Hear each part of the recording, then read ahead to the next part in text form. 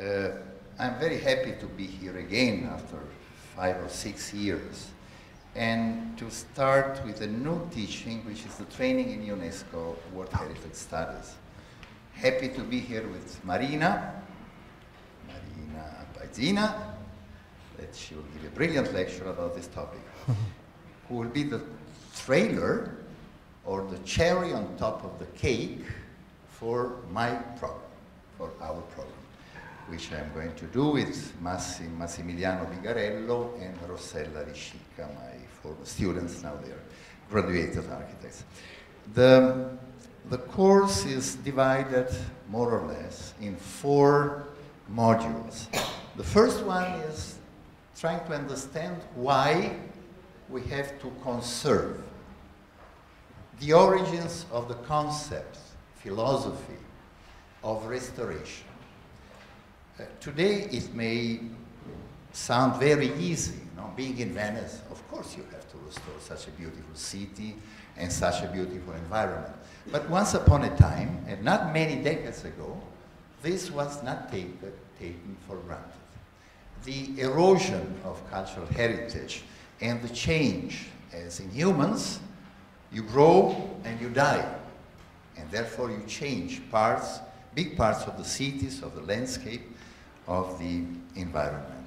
So, fathers and mothers of restoration, who were they? It started 2 centuries ago, and it would be nice for us and for you together to understand this philosophical, theoretical approach to conservation, up to the present day, of course. You will see there are many, many changes on this.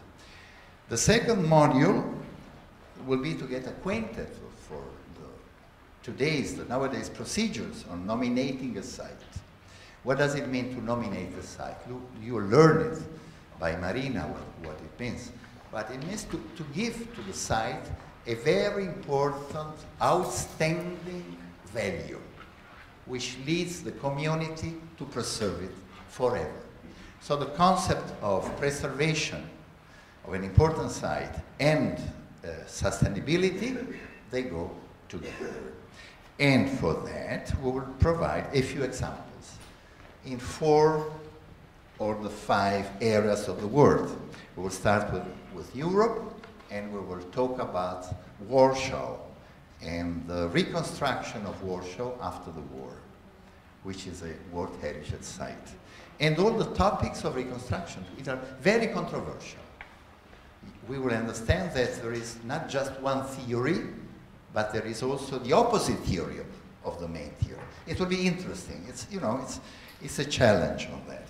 And then we will move to Central and South America, to Cartagena de Indias, or Colombia, or maybe to Mexico City. I just came back from there, and maybe we have another nomination to describe you and to talk about that.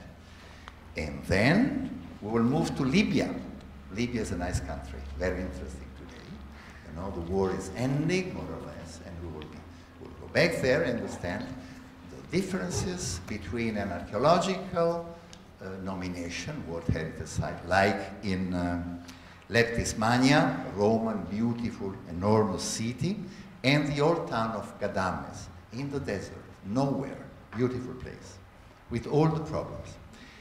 Then we'll move to Japan, of course, Japan, and we will learn something about the nomination of Shirakawa-go and Gokayama, in which the nomination not simply urban and village nomination, but also the landscape together.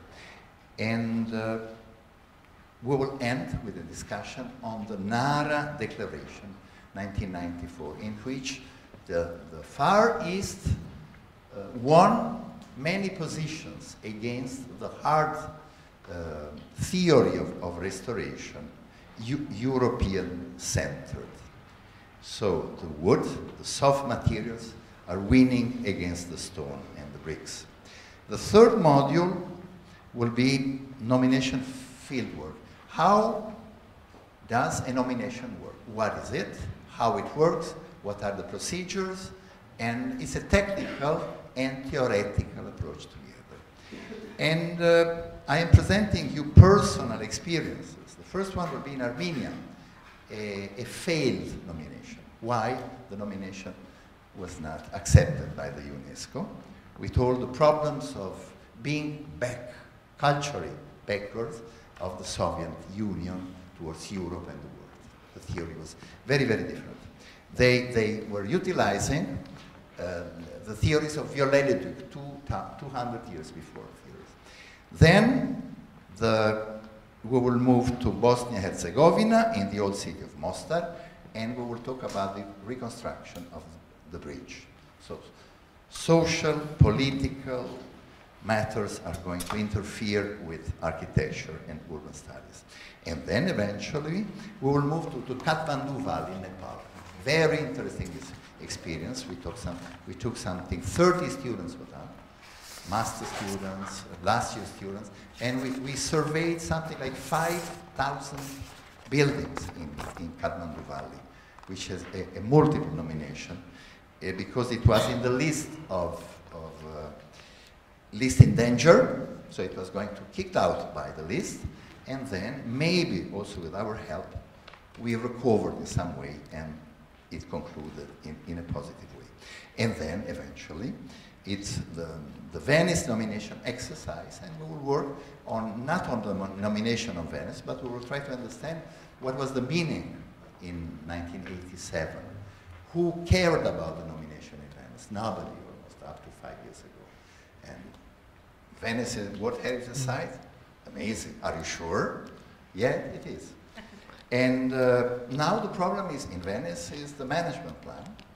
How we have to manage such an important city under threat by the flooding and by the tourist flooding and many other elements which are the aging, getting old and decayed of the city.